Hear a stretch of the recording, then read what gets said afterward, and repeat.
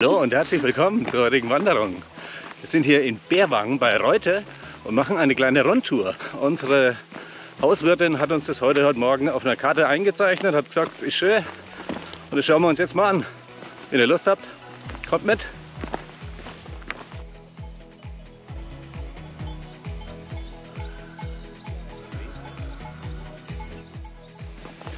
Berwang ist schon eher ein beschauliches Örtchen. Das ist noch aus anderen Zeiten, glaube ich. Da unten ist eher der touristische, neuere Ortsteil mit Bettenburgen und Alpenchalets. Das 4-Sterne-Kinderhotel. Auch wichtig, Kinder-Wellness-Hotel. Mit Go-Kart-Fahren, Trampolin.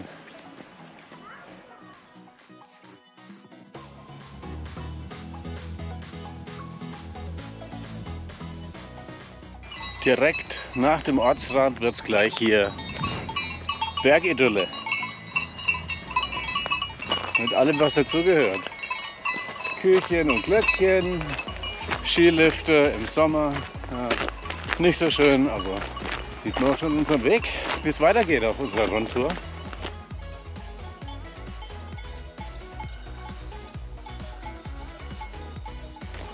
Und hier oben sieht man das Wahrzeichen hier von Berwang, der Tanella, 2345 Meter, waren wir gestern oben.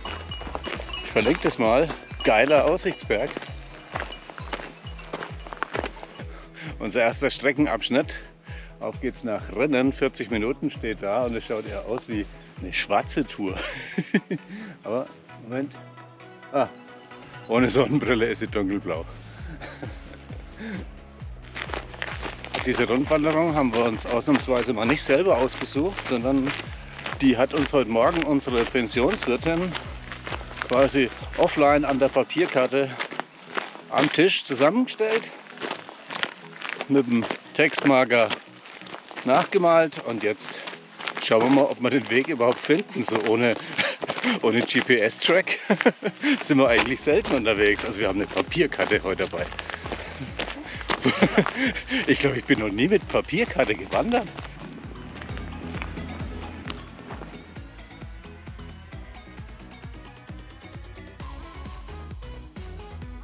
So, wir müssen jetzt erstmal abgleichen zwischen der digitalen Karte und der von unserer Wirtin.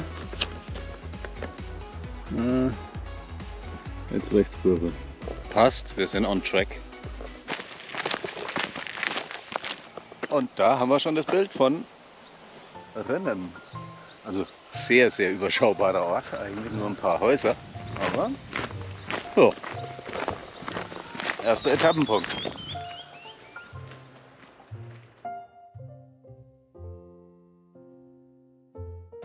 Wir sind in Rinnen, Home of der Stadelbräu Showband. Stilechte Bergjungs im weißen Anzug mit einer asiatischen Liedsängerin. Die jodeln dann hier die Kracher im Heustadel. Und da geht's weiter.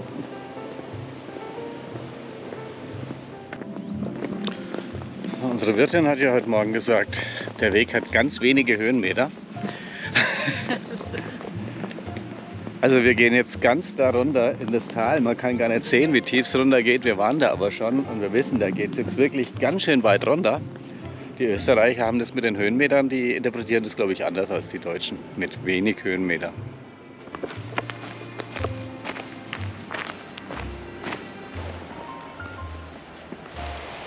Die Spannung steigt. Jetzt kommt gleich der Rotlech-Wasserfall. Der ist wirklich toll. Schauen wir uns gern nochmal an.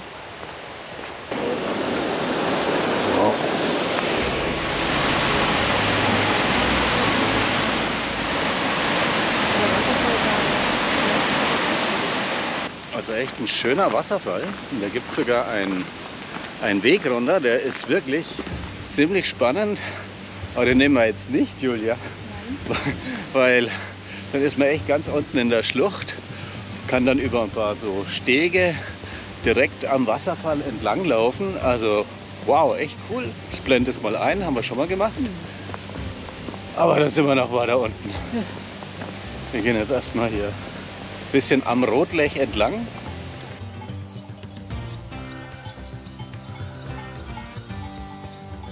Kleiner Einblick auf den Rotlech. Nur wenige Meter vor dem Wasserfall ist es noch ein ganz gemütliches. Und dann geht's runter. Nice. Servus. Guck mal, ein idyllisches Tal. Hier gehen wir jetzt ein Stück hinter.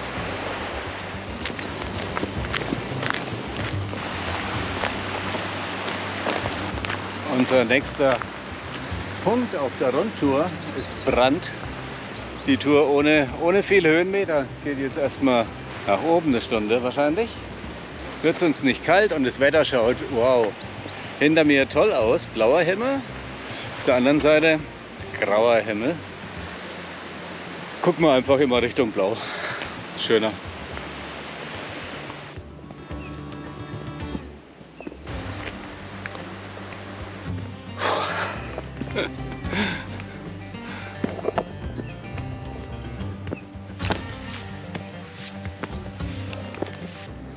So, wir haben gerade auf unserer Papierkarte nachgeguckt.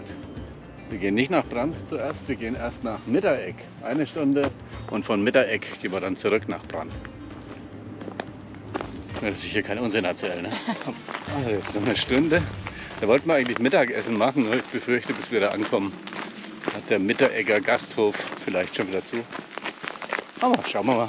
Das Kekse.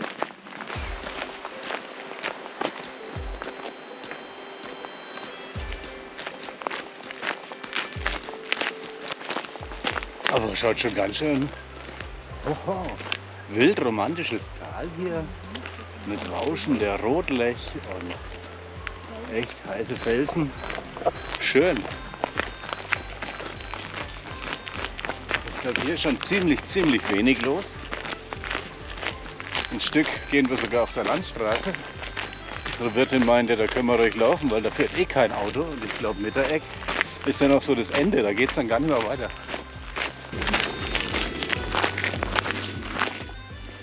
Kurzes Stückchen auf der Landstraße und dann sieht man hier, also ich weiß ehrlich gesagt nicht, was das sein soll hier in der Kurve. Komisch, oder? Achtung, Kurve für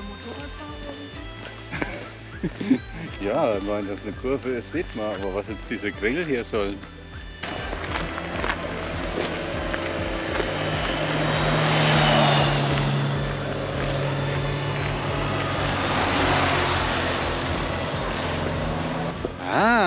Vielleicht ist es dazu da, um die Motorradfahrer optisch an ihre Linie zu erinnern, nämlich nicht auf dem gestrichelten, sondern das ist wie die Fliege im Urinal. Ich glaube, das ist quasi die Fliege des Urinals der Straßen. Dass man, ihr wisst schon, was die Fliege im Urinal eigentlich macht. Also nicht die echte Fliege, sondern die aufgedruckte. Jetzt gucken wir mal.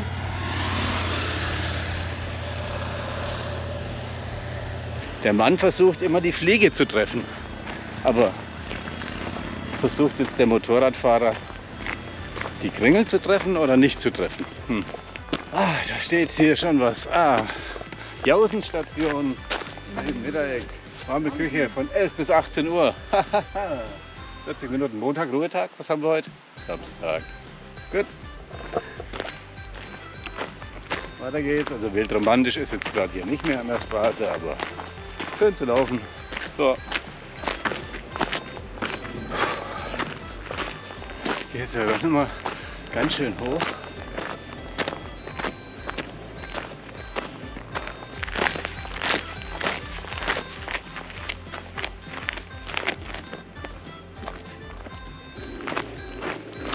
Da ist es. Mitteregg. Und wir freuen uns so, weil jetzt gerade mal eine gute halbe Stunde gebraucht. Gut, wir sind schnell gelaufen. Und wir sehen schon die Jausenstation. Hier waren wir auch noch nie. Schauen wir uns an. Totalschlucht. Jetzt können wir es ja schätzen. Jetzt kommt's auf. Servus. Didi, und du willst jetzt noch hier? Servus. Aber schwer. Geile Karte. Ich glaube, ich nehme die Hirschhauswurst. Heiß serviert mit Senf und Brot. Da mit der Fußfessel Magst du jetzt nichts? Ohne Geweih, aber. wird sich mit den Schwimmen nicht so.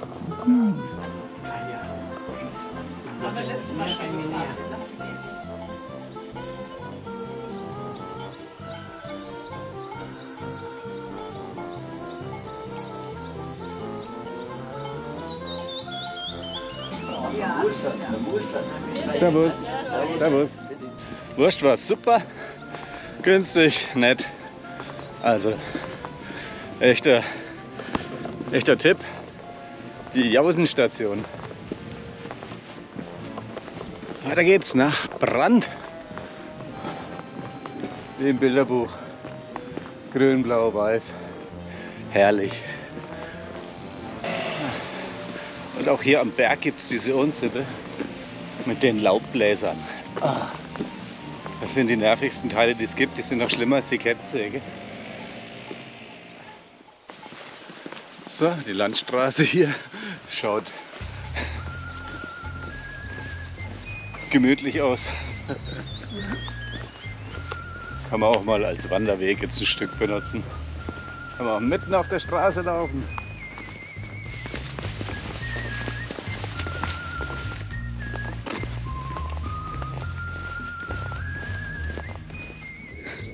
Ich glaube, das ist der Dorfbriefkasten. Ja, schon lange nicht mehr gesehen. Nur die Amazon-Päckchen passen da ja wohl nicht rein, oder? Bestimmt auch so eine Packstation. Sehr idyllisch, aber nicht wirklich alles alpenländischer Stil, was man hier sieht. Vielleicht ein bisschen Geschmacksverirrung, würde ich eher sagen, aber... Da ist ja auch Chalet de Gac. Chalet de Gac. Jetzt hat wieder ein Holländer gekauft. Schätze ich. Also nichts gegen Holländer, ich mag Holländer, das sind total lustige Leute. Aber da hat man schon einen Ausblick hier. Geht schon, ne? Nächster Wegpunkt auf unserer Rundwanderung ist die Kögele Hütte. Und da geht jetzt aber erstmal ja, die Skipiste ziemlich steil hinauf. Die haben wir im Winter mal mit Schneeschuhen gemacht. Da waren wir schon bis zum ersten Hügelfixe fertig.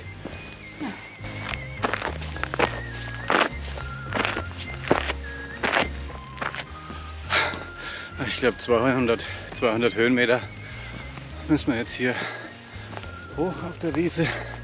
Aber toller Weg. Einfach zu gehen. Easy. Schaut euch das an, was für ein idyllisches kleines Tälchen hier mit den Wiesen. Ein bisschen wie so eine Filmkulisse. So Bergromantik.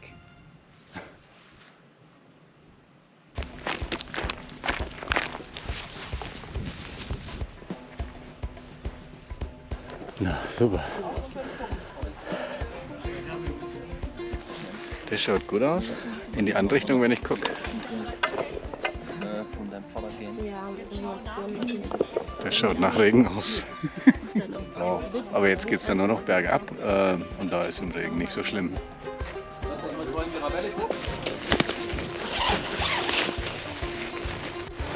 Ja, das ist Bergwetter. Geht schlimmer, oder? So, sind wir umgezogen. Schön windgeschützt hier. Nettes Plätzchen. Und vor allem, wir testen, ob das alkoholhaltige Wein besser schmeckt als das alkoholfreie. Das hat geschmeckt wie eingeschlafene Füße. Das ist besser. Okay. Schaut mal, wie schnell hier die Wolken jetzt da hochschießen.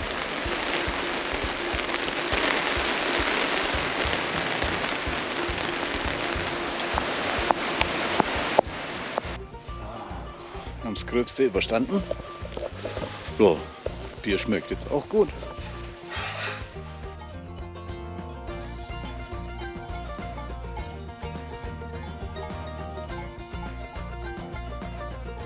Ein Bier später. Da hinten schaut schon mal gut aus. Was für ein Bild, hä? So auf so Hütten lernt man immer nette Menschen kennen. Genau, so ist es. Ja. Genau. Deswegen, und auf den Bergen ab 1600 Meter habe ich gelernt, sagt mir immer du, wir sind zwar drunter, aber... Immer. Emo. Wir sind ja fast drüber. Ja, eben, ja. Nur fast. Ich will mich ja nicht schon wieder selber loben, aber unser Timing heute ist einfach perfekt. Wir trinken so lange Bier, bis die Sonne kommt.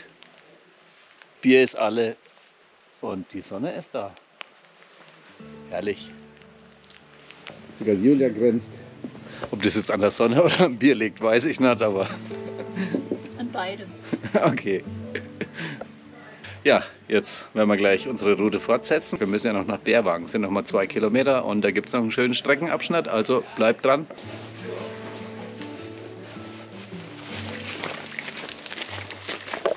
So, auf dem Schild steht noch eine Dreiviertelstunde nach Berwang.